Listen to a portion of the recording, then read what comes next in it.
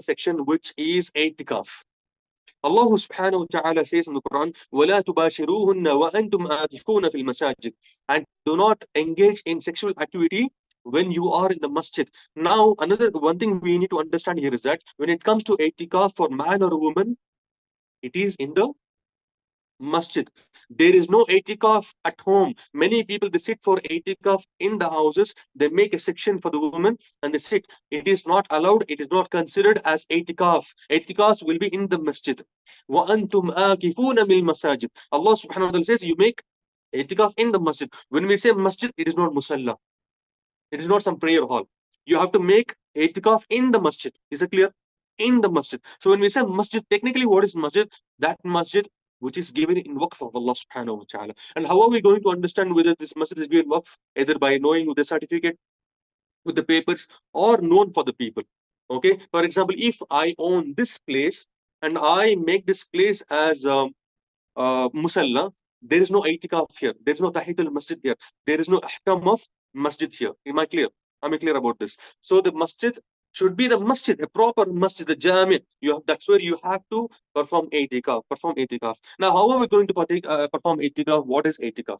How many days is i'tikaf? The ulama, they have different opinion on this matter. I'tikaf is where you seclude yourself. Even if you seclude yourself for 1 hour, it is also considered as i'tikaf. Even if you go for for a day or night, that is also considered as i'tikaf. But the sunnah way of i'tikaf, especially that you do in the Ramadan, it will be last 10 nights. Last 10 nights. Rasulullah sallallahu alaihi wasallam did i'tikaf entire month as well. First 10 days he did i'tikaf looking for Laylatul Qadr. Then he did i'tikaf looking for Laylatul Qadr. Then he found Laylatul Qadr is in the last 10 nights. So he made i'tikaf last the entire month. But especially in order to get the Laylatul Qadr, you can make i'tikaf the last 10 days. Okay, now some people are busy working in the office, they have to go on something, it's not possible for them to sit for the entire days. Can they sit for 2 days, 3 days, 1 day, 5, 6, 7, 8? Absolutely no problem. Inshallah, it is absolutely accepted. It is absolutely accepted. So absolutely no problem, inshallah ta'ala. Now, when are we supposed to start i'tikaf? You can either go after the Fajr or you can go one night before that, inshallah ta'ala, or 21st night. Absolutely no problem. Now, what are the things that you are supposed to do in i'tikaf? You're not supposed to have sexual activities.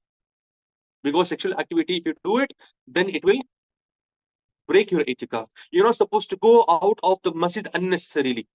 Unnecessarily, you're not supposed to go out of the masjid unnecessarily. If you go out of the masjid unnecessarily, it breaks the i'tikaf. It breaks the i'tikaf.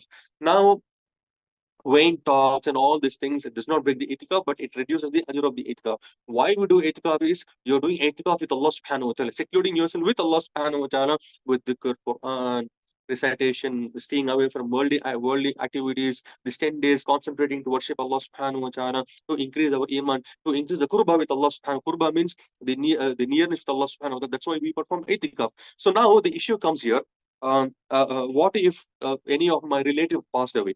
What am I supposed to do? Can I go out or not? But if you made an intention in the beginning of the i'tikaf that if somebody dies in my family, then I will go. You can go and come back.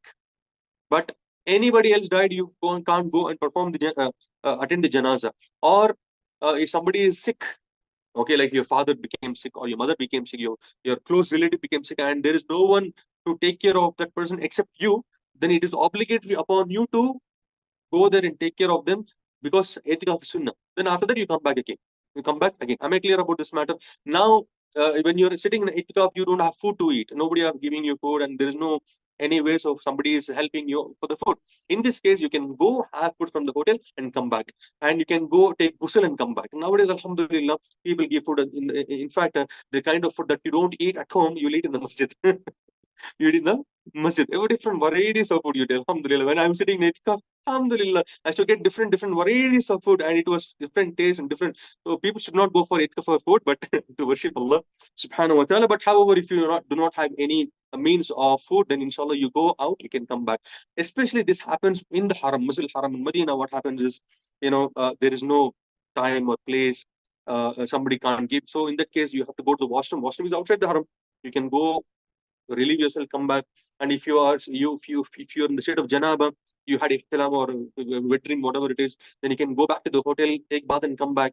Okay, you can have food and come back. This way, which is darura, a necessity, does not break i'tikaf. But unnecessarily going out breaks the i'tikaf, inshallah.